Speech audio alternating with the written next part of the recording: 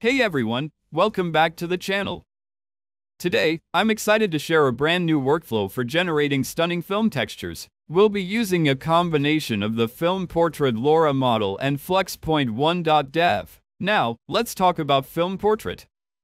It's a LoRA model fine-tuned on Flux.1.dev, designed specifically to enhance that cinematic film texture in your images. Think of the subdued color palette seen in old films, rich, timeless, and incredible. Here's a quick comparison. On the left is the result using Flux.1.dev alone, and on the right, we have the same image with the FilmPortrait Lora applied. Notice how much richer and more cinematic the image becomes, the texture, the tone, it's all evocative of classic film photography. Take a look at this image, it might be Tokyo City in Japan. Notice how it looks unrealistic, and then more realistic after adjustments. You can see the improved results here. To get the most out of this model, use specific trigger words like film photos, film grain, and reversal film photography. These will help generate images with the perfect film aesthetic you're aiming for. Now let's walk through the workflow. First, open ComfyUI and load the workflow. In Group 1, use the Flux model to generate AI images, and apply the FilmPortrait Lora model in the clip text encoder. We've already added trigger words like film photos, film grain, and reversal film photography.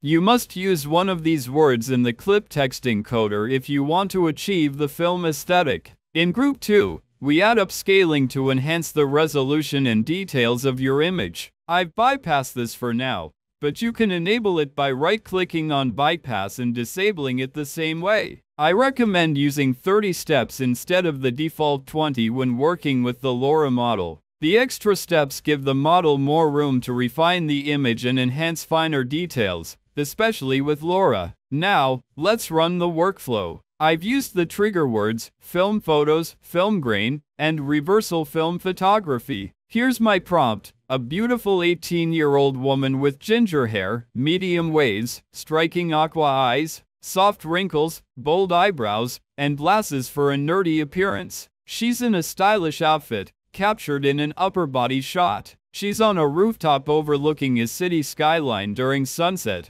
with warm golden hues. A slight breeze moves her hair, and the distant glow of city lights begins to come alive. Just copy and paste the same prompt, run it, and here's the final result. As you can see, the FilmPortrait Lora model has done an incredible job enhancing the film texture. Now let's try it with 20 steps to see if there's any difference. Running the workflow with 20 steps may give you better results in some cases. Let's try another prompt, using 30 steps this time with the LoRA model. Make sure the words are in the prompt. To download the FilmPortrait Lora model, go to the Films and Files section. Look at the amazing result it has produced. It enhances the film textures perfectly. Now let's check the upscaled image. Here's how you upscale the image. Go to the File and Version tab. Download the filmphotos.shapetensors file and save it in the LoRA config folder in ComfyUI. Look at the textures and details after upscaling. Notice how the rain and small details stand out. Now, let's try another prompt. I've already set it up,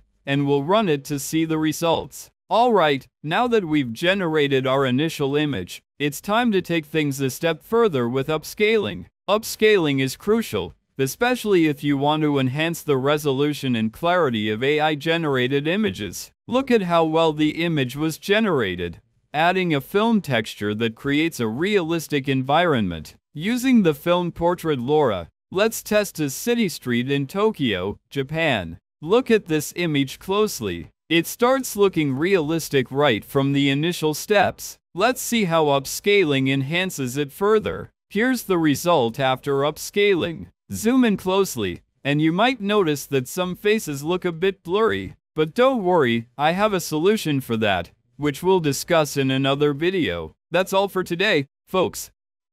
Make sure to subscribe for more tips on using AI tools like this one to enhance your creative projects. If this video is useful, then subscribe to our channel and like this video, and we will see you in next video. Thank you.